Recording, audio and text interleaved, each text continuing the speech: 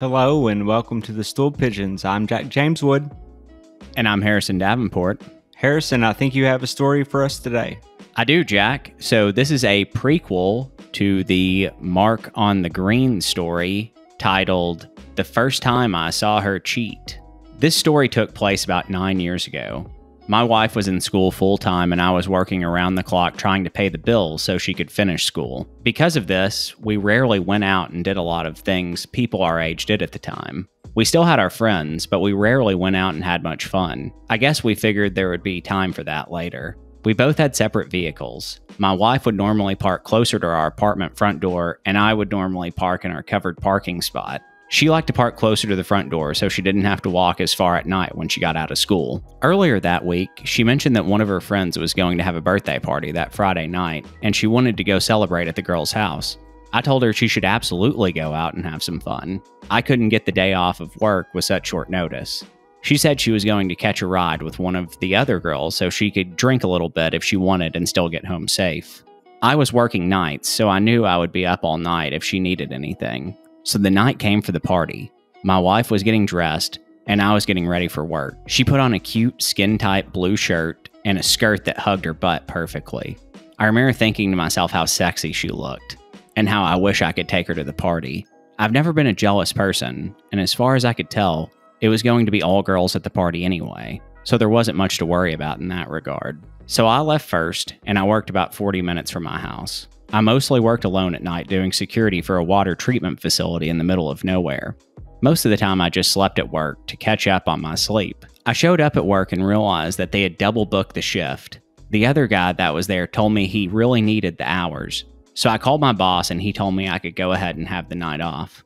I was pretty excited initially because I thought maybe there was a chance I could make it home and go with my wife to the party. I called her to see if she was still home, but I did not tell her that I was able to get the night off. Instead, I decided I would come home and surprise her. I got home and parked my truck on the back side of our building, assuming we would be leaving the house shortly after together. When I walked in the door, I realized that I was too late and she had already left for the party with her friend. Part of me was a little bummed out, but another part of me was kind of excited to have the evening to myself to just lay around and catch up on TV shows. As I laid around the house for a few hours, I texted my wife a few times to ask how the party was going. At this point, she still had no idea that I was at home. She told me everything was going good, and they were just having a few drinks and talking about old times in high school. As the night got later, I decided to jump in the shower. I thought she would be home soon and might be a little tipsy and want to have some fun. Another hour or so went by, and I decided to text her to see how things were going again. She didn't text me back right away, and it was getting pretty late, so I decided to give her a call. Again, I'm not really the jealous type, but she usually texts me back right away. I just wanted to make sure everything was cool. She answered the phone, and I could tell immediately she had been drinking. She was laughing and carrying on. She told me almost everyone had left the party already, and that her ride took another girl to the store to get more alcohol, but that once she got back, she would be heading home. I told her to be safe and to call me when she got home, and that I would see her in the morning. Roughly 30 minutes later, she texted me and said her friend wasn't back yet, but someone else was going to give her a ride back to the house. I told her to make sure that her ride wasn't drunk. In hindsight, I probably should have told her I was at home at this point and that I would just come get her, but I was really looking forward to surprising her. 20 minutes had passed and I began looking out the window to see if I could see a car pulling up. The window overlooked the parking lot in the front of the apartments, and I could see our parking spot was still empty because I had parked on the back side of our building earlier in the day. A few moments later, a gray Ford Bronco pulled through the parking lot really slowly. I watched as it pulled over to my covered parking space and backed in. I could see inside of the Bronco that there were two people, and one of them was my wife. The driver was a male that I didn't recognize. I felt my stomach tighten and my legs felt weak. I looked at my phone and there was a new text from my wife saying she was almost home. I remembered that she thought I was still at work. I went out the front door and down the stairs that led to the hallway that would take you to the front side or back side of the building. I made the decision to go around the backside so I could get closer to the vehicle without them noticing me. I crossed the street and walked behind a few rows of cars. I hid behind a concrete wall that covered the garbage cans, 2 spaces down from my covered parking space. At this point, the Bronco was turned off, but they were still sitting inside the vehicle. I could hear them talking, but couldn't make out what they were saying. I was wearing a pair of basketball shorts, flip-flops, and an undershirt. The apartment complex seemed so still for a Friday night. There didn't seem to be anyone out. I felt like I could hear a pin drop. I stayed quiet and leaned against the concrete wall watching the truck. A few moments later, it finally happened.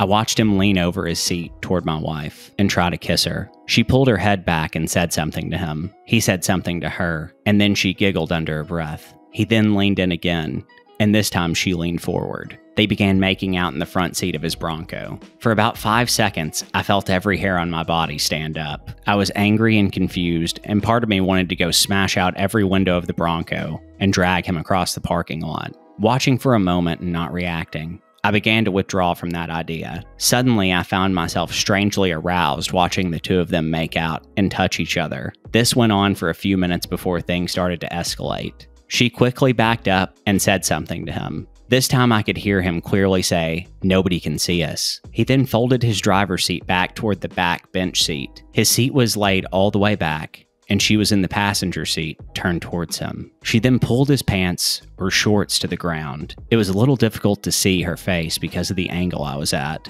She leaned over him again and was halfway on top of him. She kissed him before slowly working her way towards the steering wheel. I could no longer see any of their faces. I could only see her head slowly moving up and down, with his hand caressing the back of her neck. I could hear him breathing heavier and a few low noises coming from her. I'm not sure I've ever been more turned on in my entire life. Something about just hearing it made me so excited that I almost forgot that I was standing outside hiding behind a dumpster. There was no light directly on me, so I could not be seen by any of the apartment windows. After a few minutes, I heard her say, "I have to go." He sat up and said, "Let's get in the back." Suddenly, his driver door popped open and he jumped out. She sat up in her seat and was looking at her hair in the rearview mirror. He was tall and skinny with light brown hair. He was white and had a good amount of muscle on him. He then pulled his seat all the way forward and began climbing into the back bench seat of the Bronco. I could see her laugh as she fumbled her way between the two seats into the back with him.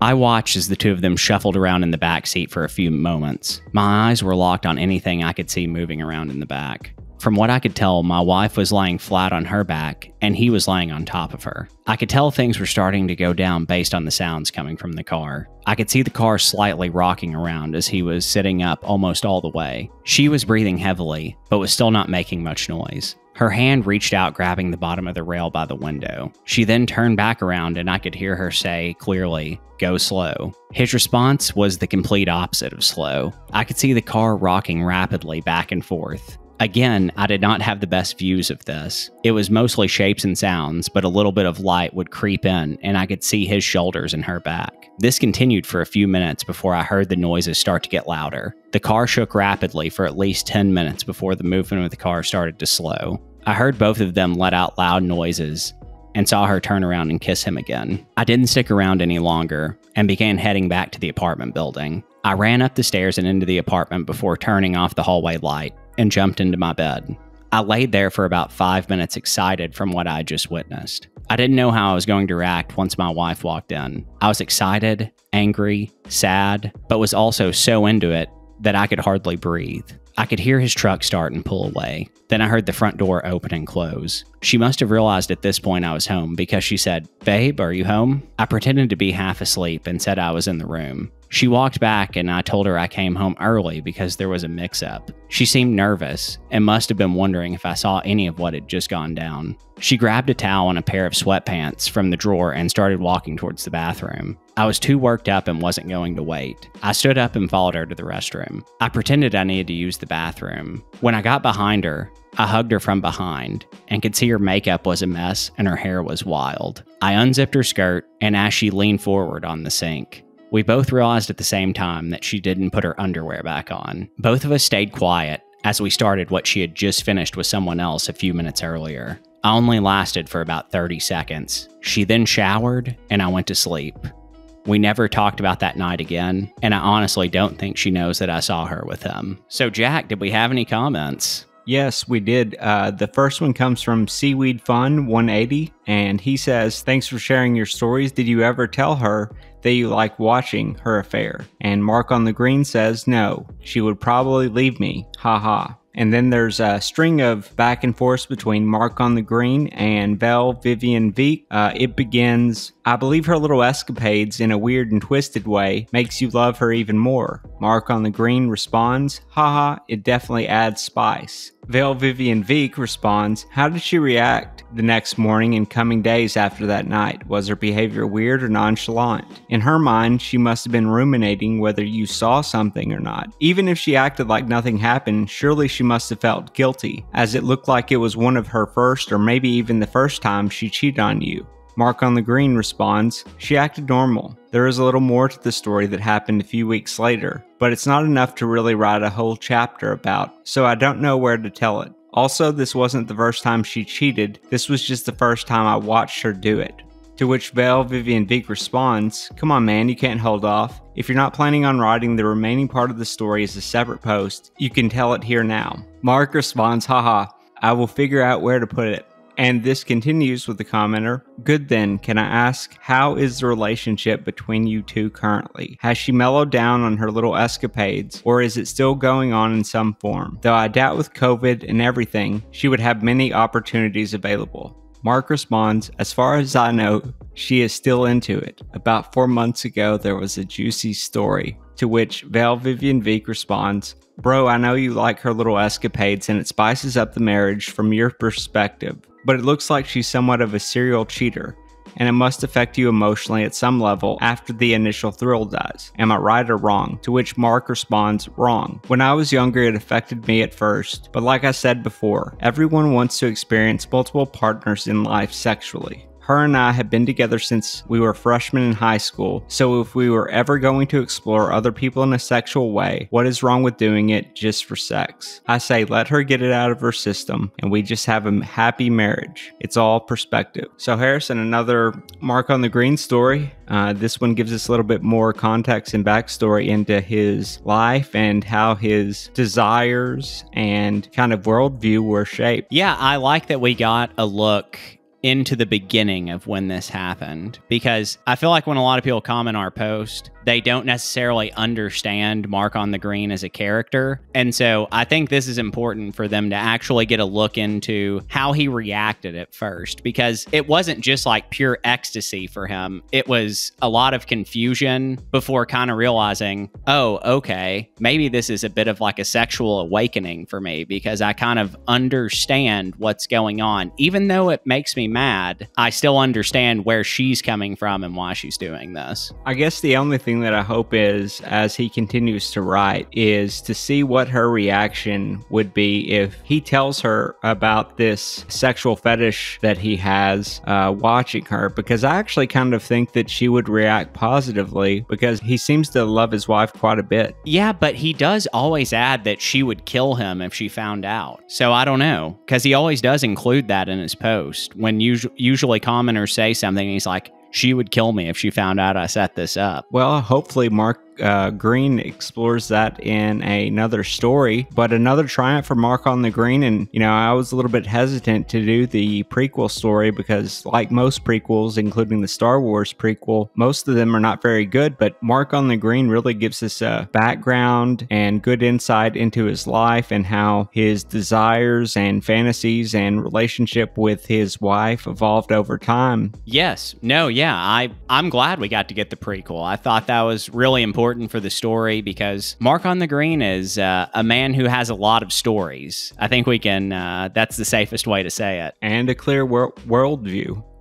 So Harrison, I think that's going to do us for today. Do you want to get out of here? Yeah, that sounds good. But before we get out of here, I just wanted to throw a few reminders out there.